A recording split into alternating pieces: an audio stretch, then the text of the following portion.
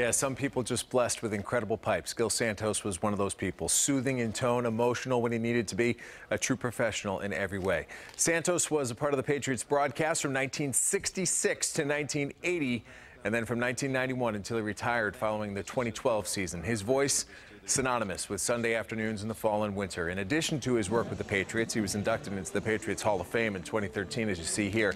He called games for so many of Boston's teams: the Celtics, the Breakers of the USFL, BC football, Penn State football as well, and Providence basketball. Today was his 78th birthday, born April 19th, 1940, one of Fairhaven's very finest. Ahead in sports, we're going to share one of Gil Santos' best radio calls ever. Adam Vinatieri beating the Rams for the Patriots' first Super Bowl championship in 2002. Gil and Gino, what a pair. Now one of them is gone. In the studio, Tom Lydon, Boston 25 Sports.